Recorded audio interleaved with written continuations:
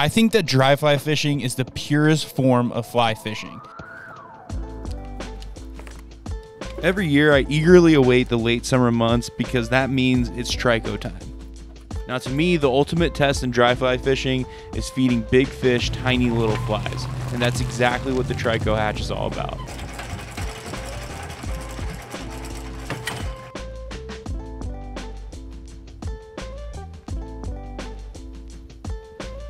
Oh, buddy, let's go.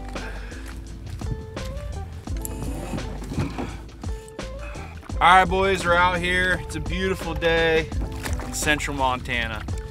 This particular river has a really amazing trico hatch, and a trico is just like a tiny, tiny little mayfly bug. And the females come out at night, and you guys can correct me in the comments if I'm wrong, but I'm pretty sure that's how it goes. The females come out in the night, the males come out in the morning, they make these mating columns, and then they die. And right now, we're probably about an hour away from like prime time death of trico, spinnerfall. And these fish just come to the surface, and it's a pretty amazing spectacle. It's really good dry fly fishing, and it's something I love to do. So we thought, hey, you know, Thursday, why not? Let's go see what's going on over there. And so we're out here, pretty excited. And we're probably about a quarter mile from the first spot I want to stop at. So today we're just kind of cruising with the boat. Boat position's pretty big deal here. Getting set up right on top of the risers. You're trying to find pods of feeding fish. And hopefully we can illustrate that to you. Happy to be out here and do a little head hunting for some trout.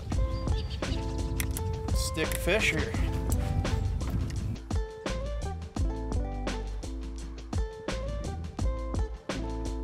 Oh my.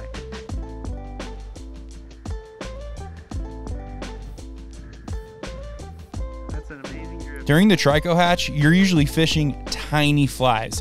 Size 18, size 20, 22. These flies are all super common for this hatch.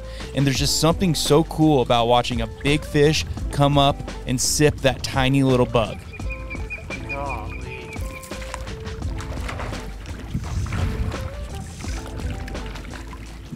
The tank. Let's go, dude. Oh, you get off? Yeah.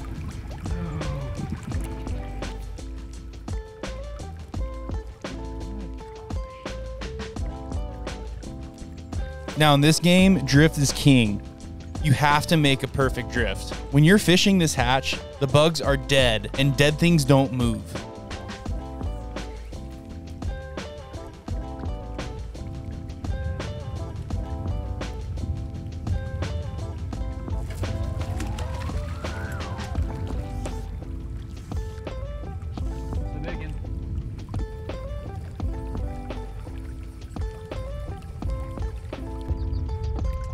God dang it.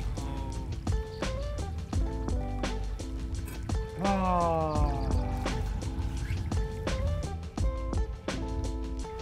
Golly, they're doing it, Chase. Dude, they're everywhere. There's so many.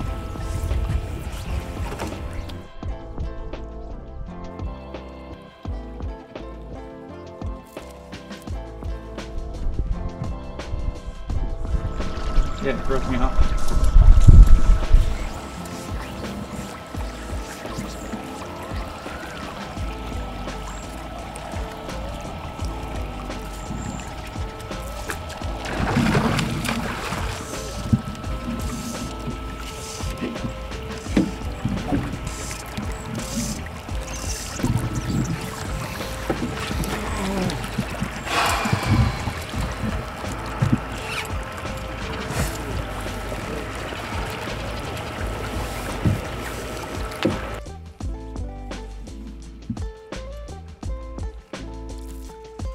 Oh, dude.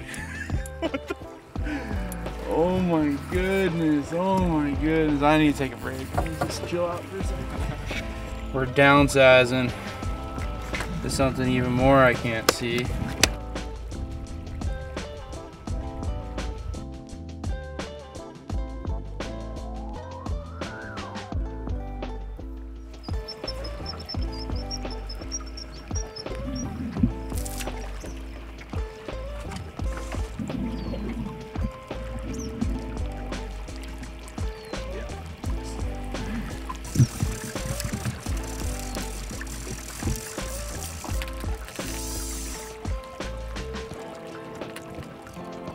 brown trout.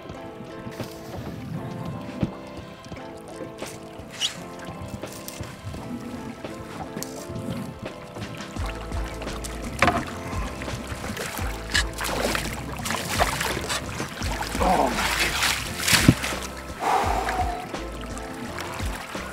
That's a good one, bud.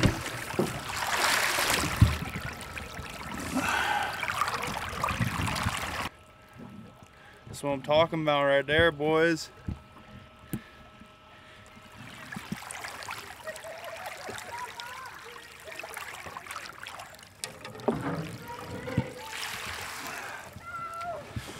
Whew. Finally got one for the boys. Took long enough. Got a flotilla coming down behind us, but little perseverance never hurt. Whew, just been getting my butt kicked all day, but there's still a few over here rising. I think I figured out the bug they want, and hopefully we can catch a few more. I had missed 5. Had 5 fish eat, and I finally landed that one. Nice brown.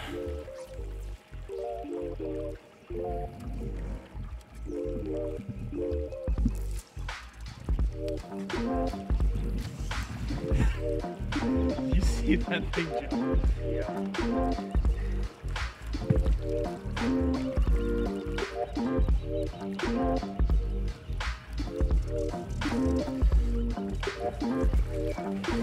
Dude, I'll tell you what, you better have some strong arms if you're doing it.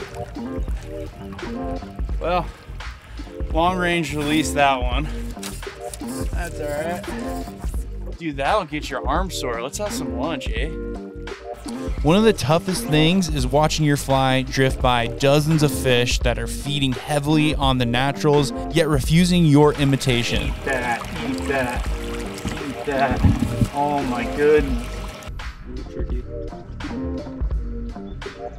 But that frustration makes it that much more rewarding when you do finally hook one and get it to the net. Whew.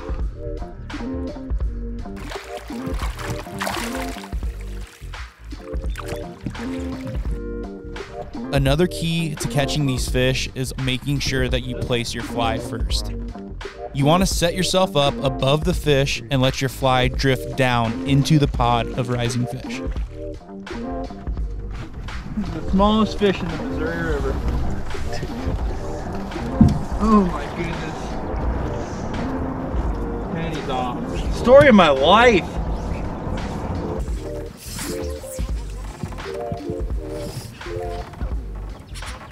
Oh, eat my fly though, bud.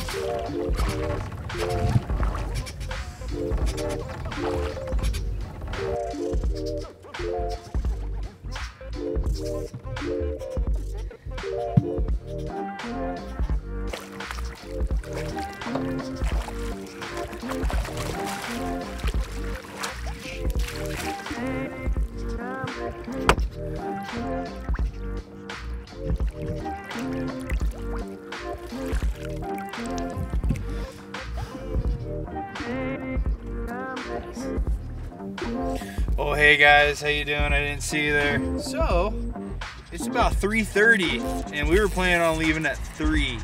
So, I think our time is up here. I thought it was a pretty productive day. While not getting some fish to the net was kind of the case today, hooking into 7 or 8 fish on dries is pretty good for me. I'm pretty happy with that. So hey, I appreciate you guys watching. Today was just a fun day. So hope you guys enjoy the fishing content. We'll keep it coming. See you on the next one. Thank you for watching.